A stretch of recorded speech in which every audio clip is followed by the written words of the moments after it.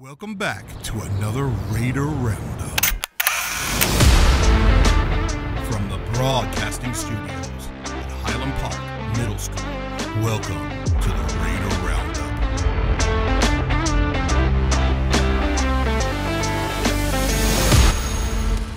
Welcome, Raiders, to another exciting edition of the Raider Roundup. I'm your principal, Dr. Hunt, and today we are here with Ms. Riddell. Ms. Riddell is our instructional coach here at the middle school, and as an instructional coach, she works with teachers to improve the quality of their lessons and the quality of students' education. She serves as a mentor and role model, helping teachers stay fresh and use the latest techniques and technologies in their classrooms. Ms. Riddell, can you share a bit about your background and what led you to become an instructional coach? Yeah, absolutely. So I have been teaching this is my 20th year. I started in Massachusetts, where I taught for several years, and then I moved down here to Texas. And here I was a Texas history teacher until I started working as an instructional coach in 2020, which was a fun year to start instructional coaching. Okay, thank you. So what is a typical day like for you? Could you kind of walk us through some of the key activities and strategies you use to support teachers and students in their learning and development? Yeah, if there's one thing I've learned about this job, it is different every single day. Because really what I'm doing is just being responsive to what the teachers and the students need. So on any given day, I could be in teacher team meetings. We could be talking about what the teachers are going to teach. We could be talking about instructional strategies that they want to work on. Or I could be helping them working with students who just need a little bit more support. I could be helping with small groups or meeting with a student who needs to get caught up on work because they were absent. Whatever the need is, a lot of times I'll be filling it and working with just helping them support their instructional needs. How do you support teachers in their own professional development and growth? And can you provide some examples of specific strategies or techniques you use to help teachers improve their instructional practices? Yeah, well, here's the thing, our teachers are so good at what they do. I just want to start by saying that. And a lot of times they know what they want to do. They just have so many ideas in their mind that they need a little bit of a person to bounce ideas off of. So I might do a coaching conversation with them where we just talk about, what do you want to do? What sounds like a good plan? What would work best for the students? And a lot of times that will just help them funnel down their own ideas. I might work with them in class to model an instructional strategy that they want to practice in class. And I might model it for them, and then they'll go and they'll duplicate what I just did and see how it works with the kids. There's lots of different strategies that I could use. Sometimes I work with the teams and we look at data and we take a look at how the students are doing in certain areas and if we could help them improve in other areas. So those are just a few of the strategies. Okay. How do you collaborate with teachers to enhance students' learning experiences? Yeah, so a lot of it is similar to what I was just saying. Most often the strategy I use is I work with teachers to go in and co-teach with them. And so I'll go into a class, maybe we'll do parallel teaching where they'll teach one group and I'll teach another group. It might be that we've identified a certain piece of data that they want to work on with the students. So for example, they might have struggled with angle relationships in math. And so we'll be looking at different ways to reteach that to the students. Really, it's what the teachers need and how they need me to support them, and then I just come and help find the instructional strategy that would help support them in that moment.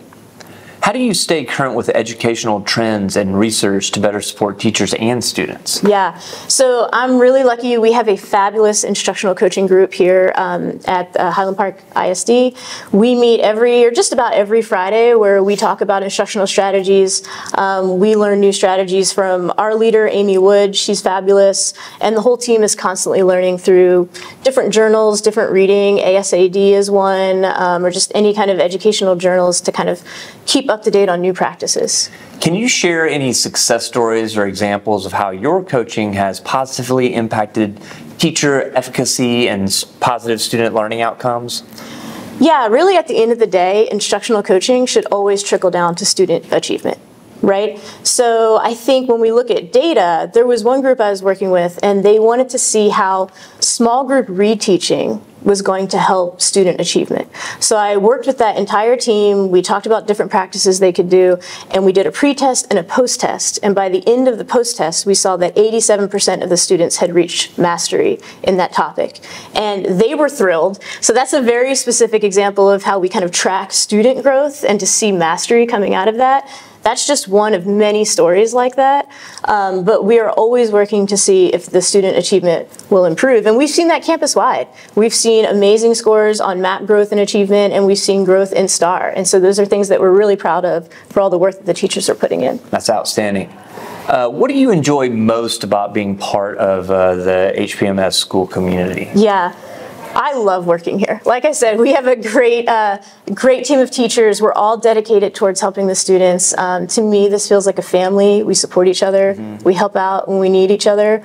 Many people know I left and came back here. So this is a place that I love to work at, and I'm very privileged to be able to work in this community. All right. Well, hey, thank you so much for being here. And we're really, it's really great to have you as part of our team, because like you said, our teachers do such a good job, and they deserve to have someone to work with them and help them and support them, and you do that so well. And also, I know that you help our students so much. So, Raiders students, if you need help with anything at all, teachers, Ms. Riddell's here as a resource for you. So reach out, and she'll be willing to set something up for you or provide whatever support you need. And again, thank you for being here with us. Thank you.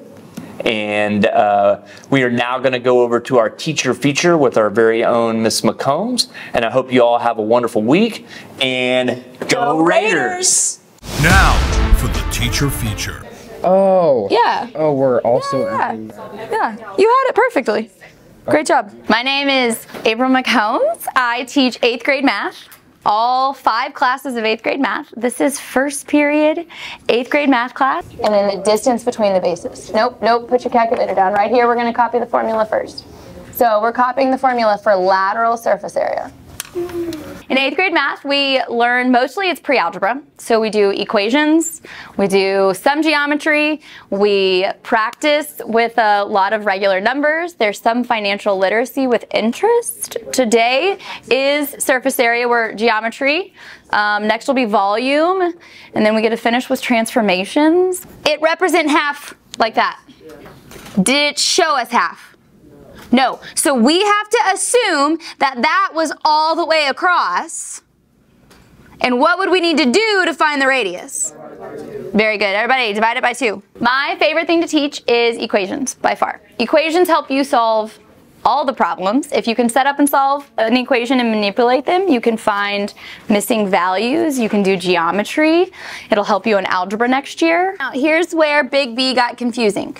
Big B is 1/2 BH. Why are we going to find Big B by multiplying 1/2 times base times height? That's the area to find the triangle. Because that's the area of a triangle. I graduated from Baylor, and I've been teaching 11 years now. This is my 11th year. So I actually went straight from college to Thailand for 2 years, and I taught ESL to at a Thai school.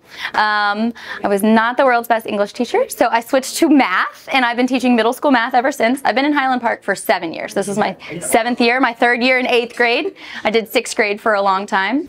Okay, any questions about 10.2? I would love for you to ask. We have a quiz on Thursday. We are struggling with surface area. In my opinion, it's one of the hardest things because there's a lot going on. Luckily, today's a little bit easier, but I need you to ask.